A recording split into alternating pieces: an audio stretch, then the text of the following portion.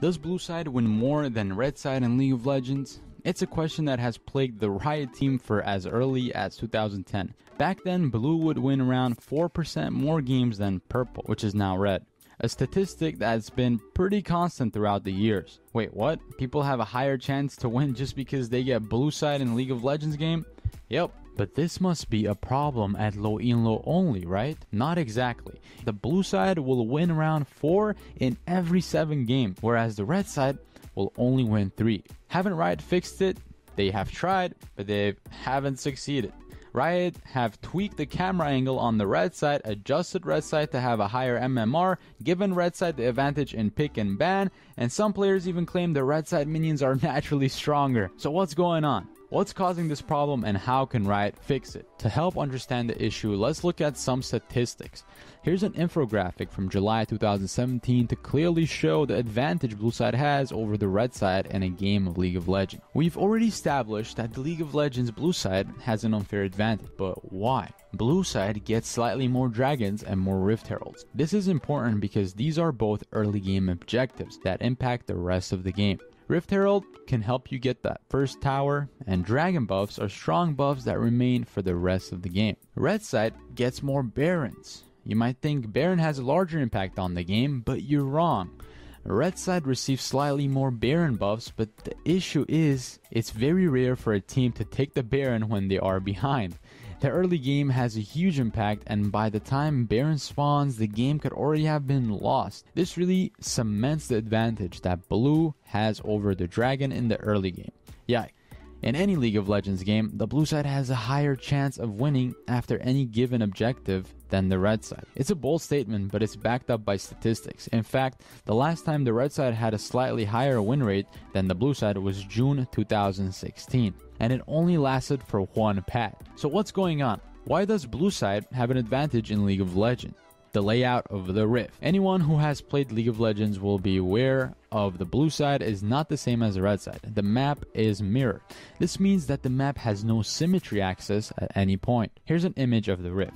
You'll notice that objectives like buffs or epic monsters are flipped along the diagonal axis.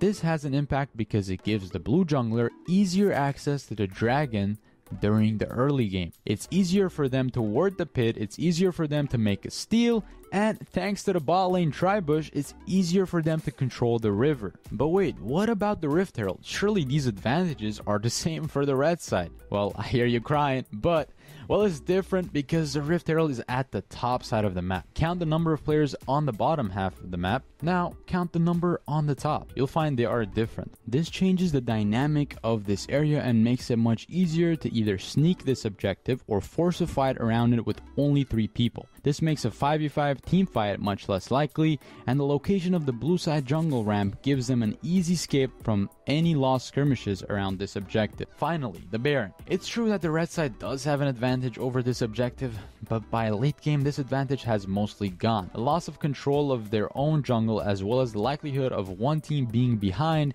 makes this late game advantage inferior. Now, moving on to blue side champions. There's also the argument that certain champions will perform better on the blue side due to the terrain difference. It's harder to gank, push top lane when you're jungling on the red side because you'll have to go into the enemy jungle. You can see this advantage in champions that are happy to freeze their lane in a safe position and farm. Champions like Nasus have a 5% higher win rate on the blue side than the red. There's also the jungle clear. If you want to start on the red buff and you're on the blue team, then you'll get a pull from your support and AD carry. If you're going to start red buff on the red side, then you'll only get help from your top and maybe the mid if they're feeling nice. This completely changes the timing on the jungle camps, but players could play around this, right? Well, sort of. Warding and smart ganks will remove a lot of the terrain advantage, and river control will give the red side a better chance of controlling the dragon, but some junglers will always perform better on the blue side no matter how hard you try. But these advantages seem small. There's a chance the blue side win rate could be maybe 51%, but at its peak, it's been as high as 54%. There has to be something else. So let's talk about pick orders. The pick and ban. More than just a smaller Twitch chat. This is a place where you can win or lose a game. Unfortunately, many players aren't aware it's fully possible to win the game outright through the pick and ban stage. But red side can counterpick every champion. That's true. But blue side can also pick the first champ. This is an advantage for certain patches, such as the Worlds patch in 2015, where Gangplank and Mordekaiser saw action in almost every game. But patches like this are few and far between. In general, the red team will have an advantage in the pick and ban phase. It's one of the few times it's better to be on the red team than the blue. This is one method Riot have used to try to counter the blue side advantage on the Rift. Unfortunately, especially at low elo, most players are unaware of how to use this advantage effectively to overcome the biggest disadvantage the red side faces, the League of Legends character camera. So let's talk about the camera a little bit. The League of Legends camera isn't exactly a rectangle. It's a trapezium. This means you'll see more at the top of your screen than the bottom. To put it bluntly, you'll have more space at the top of the screen than the bottom. This isn't even mentioning the fact that the UI will block a portion of the bottom of your screen.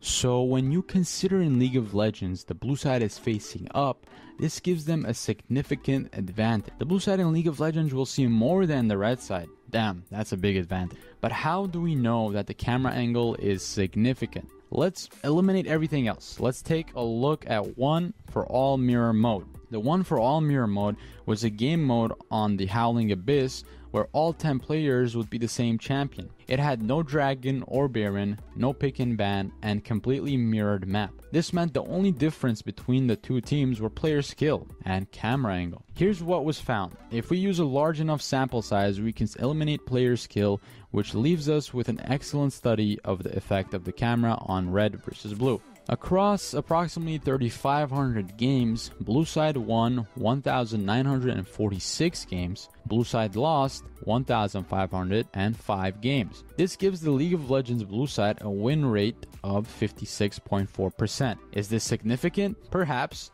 It probably confirms that the camera angle has an impact. We just can't quantify it. So comment down below what you think about the blue side advantages and if you really notice it in your games. This will conclude today's video. Subscribe to the channel for more content. See you in the next video. Proof signing out.